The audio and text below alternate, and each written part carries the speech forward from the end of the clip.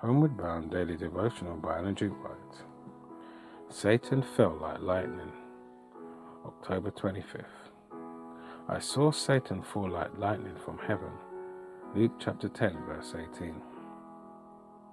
With a great show of prudence, the rabbis had warned the people against receiving the new doctrines taught by this new teacher, Jesus, for his theories and practices were contrary to the teachings of the fathers. The people gave credence to what the priests and Pharisees taught, in place of seeking to understand the word of God for themselves. They honored the priests and rulers instead of honoring God, and rejected the truth that they might keep their own traditions. Many had been impressed and almost persuaded, but they did not act upon their convictions and were not reckoned upon the side of Christ. Satan presented his temptations until the light appeared as darkness. Thus many rejected the truth that would have proved the saving of the soul. The true witness says, "Behold, I stand at the door and knock." Revelation chapter 3, verse 20. Every warning, reproof, and entreaty in the word of God or through his messengers is a knock at the door of the heart. It is the voice of Jesus asking for entrance. With every knock unheeded, the disposition to open becomes weaker. The impressions of the Holy Spirit, if disregarded today, will not be as strong tomorrow. The heart becomes less impressible and lapses into a perilous unconsciousness of the shortness of time and of the great eternity beyond. Our condemnation in the judgment will not result from the fact that we have been in error, but from the fact that we have neglected heaven-sent opportunities for learning what is truth.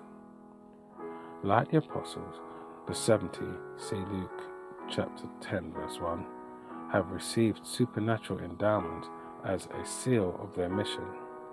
When their work was completed, they returned with joy, saying, "Lord, even the devils are subject unto us through thy name."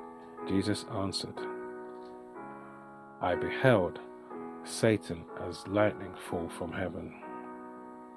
The scene of the past and the future were presented to his mind. He beheld Lucifer as he was first cast out from the heavenly places. He looked forward to the scenes of his own agony when before all the world the character of the deceiver would be unveiled. Beyond the cross of Calvary, with its agony and shame, Jesus looked forward to the great and final day when the prince of power of the air will meet his destruction in the earth so long marred by his rebellion. Jesus beheld the work of evil forever ended, and the peace of God filling the heaven and the earth.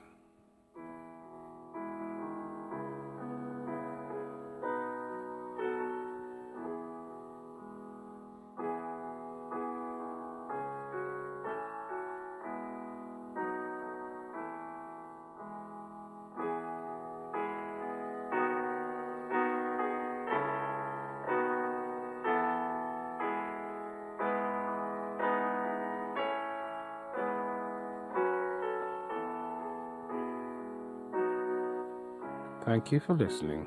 This is your daily devotional. We hope you can join us again tomorrow. Homeward Bound.